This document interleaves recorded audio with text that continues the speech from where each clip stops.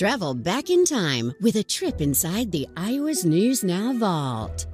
Franklin Miller is close to starting his second year of work on this video. It is the famous second act aria in Madame Butterfly entitled One Fine Day. When he's finally done with it, the piece will be 4.5 minutes long, and he'll try to market it to the cable channels. I had no idea that this was going to be as complex and actually tedious as it turned out.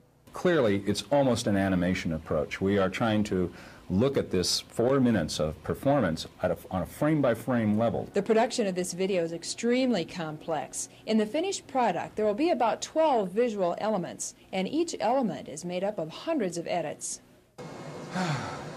Miller and his assistant Adrian Mizol started with video of a performance by former University of Iowa opera student Michelle Kreider. They are reducing that video down to single visual elements and reassembling them in a new form.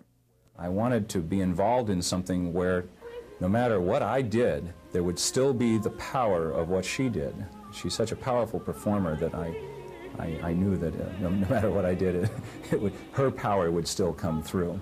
But I'm also trying to help the viewer see that what she's doing is sort of driven by a stylistic approach to it, which tends to be, and many Westerners think of Japanese behavior as having gestures that look to us as kind of mechanical almost.